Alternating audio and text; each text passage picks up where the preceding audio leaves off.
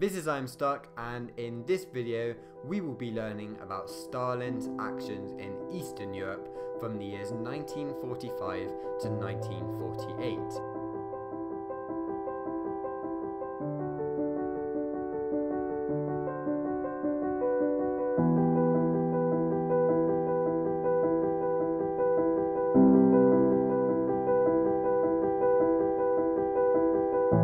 So to learn all about these different countries, we'll need to understand Stalin's motivations and his desire for power and a defensive system to protect the USSR. And after the percentages agreement, which Stalin made with Winston Churchill, which stated how much influence each country would have over these Eastern European states, Stalin believed that the states that the USSR had liberated from Nazi rule would belong to a Soviet sphere of influence. Now, this influence was Stalin's main priority, how he also needed to defend the Soviet Union, because of course after World War II, where USSR had lost so many men, it was vital for them to be able to defend themselves. And in order to do this, he wanted to create a buffer zone. And this buffer zone was to be made of many satellite states. Now, a satellite state is an independent country under heavy economic, political and military control from another country. So this economic, political and military control would come from the USSR. And by 1948, at the end of all of this, Stalin had created pro-Soviet communist regimes in Poland, Hungary, Bulgaria, Romania, Albania and Czechoslovakia. And this meant that the Soviets were much stronger to defend against any threat from the West. However, these methods of enforcing his pro-Soviet communist regimes were not the nicest. They were manipulative and intimidating, and we will learn all about them throughout this video.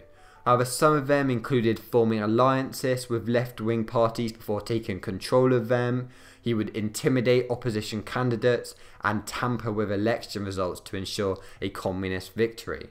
Now, this wasn't really part of the free elections which was agreed at the Yalta Conference.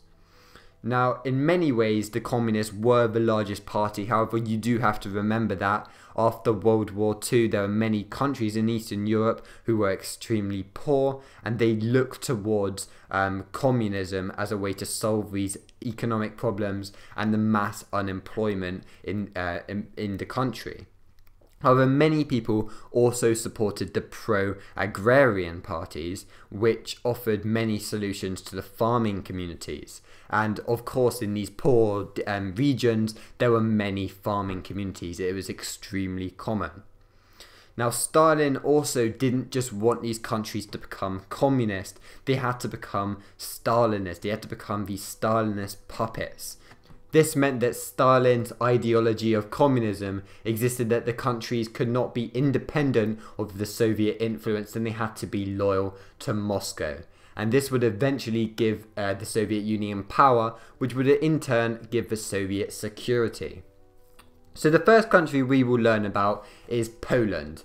And this was something in which Stalin planned his influence in advance by creating the Lublin government, whilst the Polish government took exile in London.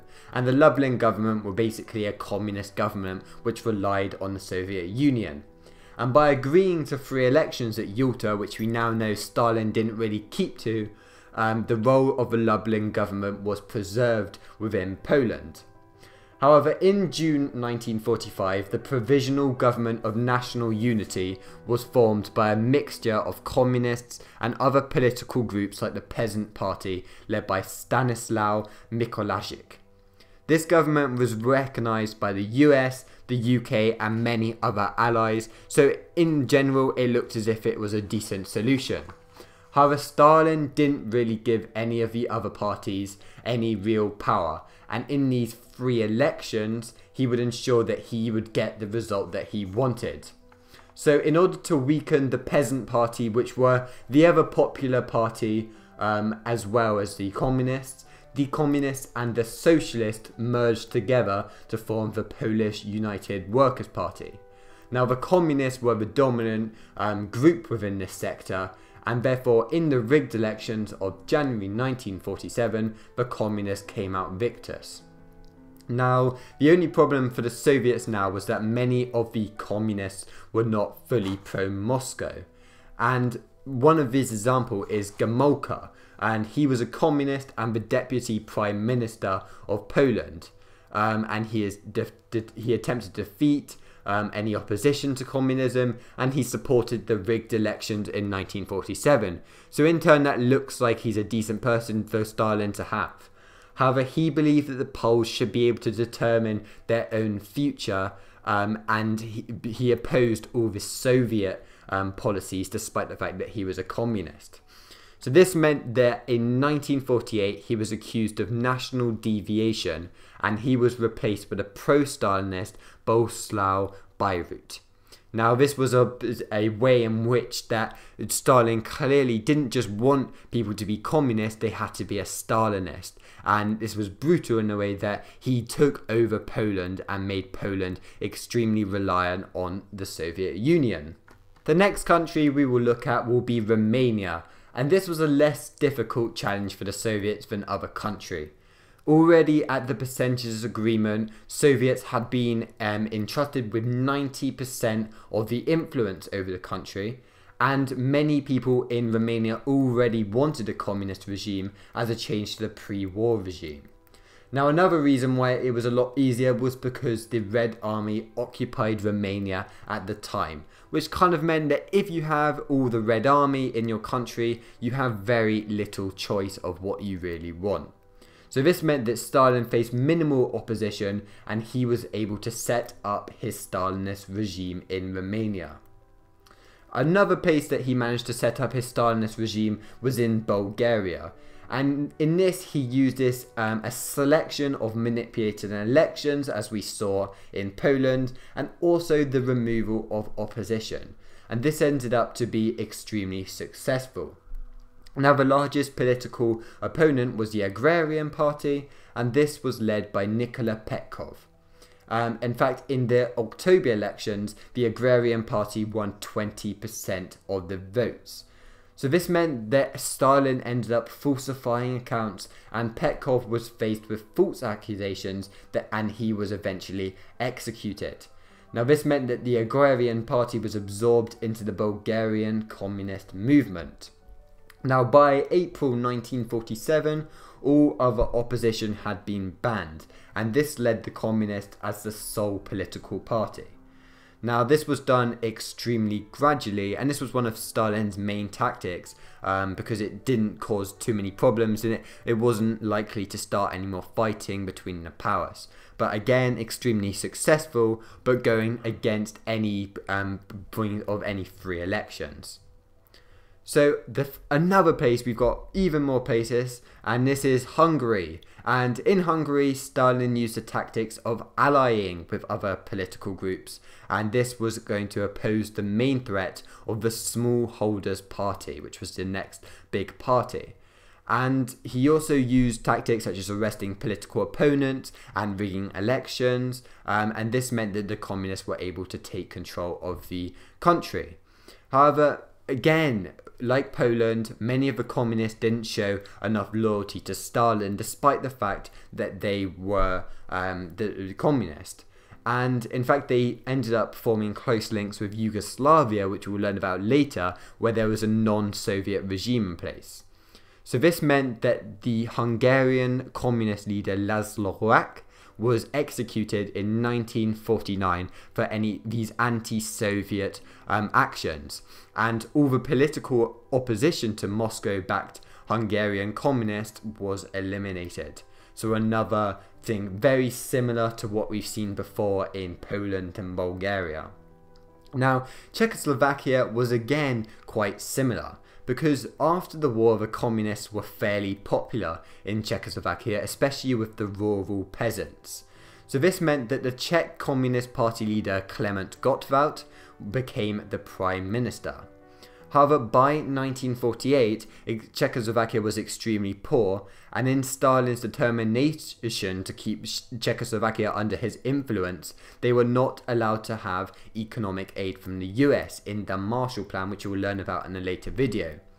Now this meant that there started to be growing opposition from non-communist groups. And in order to gain control, Moscow encouraged demonstrations throughout Prague, and the non-communists in the government resigned soon after. Now, in order to prevent a civil war, Edward Benes, who was the president of Czechoslovakia, succumbed to the communist pressure, and he allowed Gottwald to form a new government with close ties to Moscow. And Benes resigned in June 1948. Now, the communists quickly moved to consolidate their power, as they arrested many people, fired people from jobs, and important figures like the foreign minister was found dead in suspicious circumstances, probably likely that he was killed. So the one place which was a little bit different to all of these was Yugoslavia, and Yugoslavia was the one area in Eastern Europe in which Stalin was unable to achieve complete control of it. And this was mainly because of the man in control, and this man was Tito. Now, although he was one of the founder members of Cominform in 1948, it was clear that the Soviet had limited influence in Yugoslavia, despite the fact that they were communists. Now, Stalin failed to gain this influence for many reasons. Now, one of the main reasons was that Stalin was determined to enforce Soviet economic and foreign policies over these Eastern European states, and Tito did not want to be a Stalinist puppet. Now, Yugoslavia were also not liberated by the Red Army in World War II, which meant that they were not under any military pressure to follow all Soviet orders. Of course, it's a lot easier to be away from Soviet orders if you don't have their army in your country. Now, this meant that in 1948, in June, Yugoslavia were expelled from Cominform. However, they were simply able to survive because of the economic aid they gained from the US. And this was basically just US saying, despite the fact that they were communists, they would give them aid because they were an enemy of the USSR. And Stalin was an enemy because he fell out with Tito as well, as Tito always went against Stalin. Like, for example, he helped out the Greek communists, and he tried to organize Bulgaria, Albania, and Yugoslavia in the land of the South Slavs, even though Stalin didn't want this. So this was the only example in Eastern Europe where they were unable to achieve this Stalinist government. So thank you for watching this video, and next we will be talking all about Marshall Plan coming up and a lot more about what happened in Europe. So thank you and see you soon. Bye.